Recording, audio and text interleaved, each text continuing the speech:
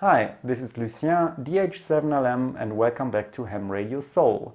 If you're just starting out in ham radio, you may be wondering what kind of antenna you should get for the HF bands. So here are my top 3 recommendations. But first, I think there are 3 criteria for a great antenna, especially if you're just starting out. The first is it needs to be simple, which means it can be easily built or bought relatively cheaply. Second, it needs to be effective.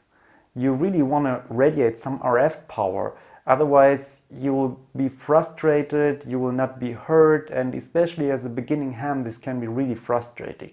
Third, it needs to provide a great overall experience, which means it can be easily erected and it can also be used portable, because many hams don't have the opportunity to erect big antennas at their home QTH.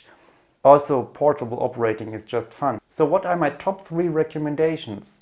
First, the venerable dipole. Generations of hams have started out with this antenna, and for good reason. Hands down, it's the most effective antenna there is out there, except of course huge beams on big towers, right?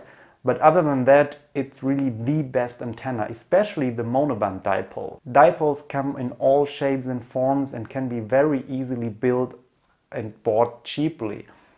I would definitely recommend the monoband dipole to start out, because this is really a beast of an antenna. It's very, very effective. I would recommend building one or buying one for the 40 meter band or the 20 meter band.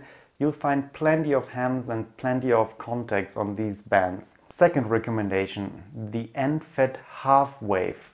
This is basically like a dipole, except that you feed it from the end, which makes it very, very convenient, not only for portable operation, but also to put it up on your home QTH where you may not have a lot of space available.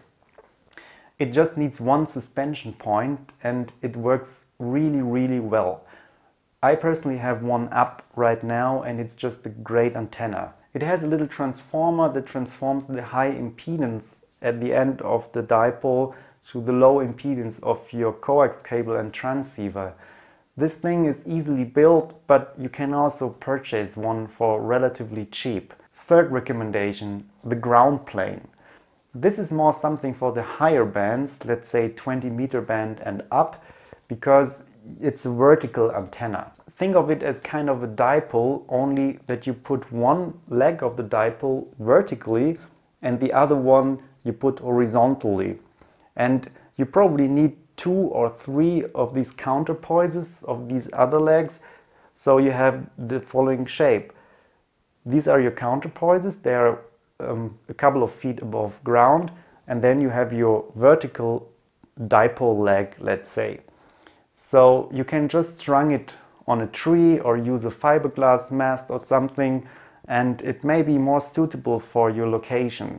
And this also works really, really well. So these were my top 3 recommendations for starting out, and I hope you enjoyed the video. Consider subscribing if you liked it, and all the best for your ham radio career. 73s and bye bye.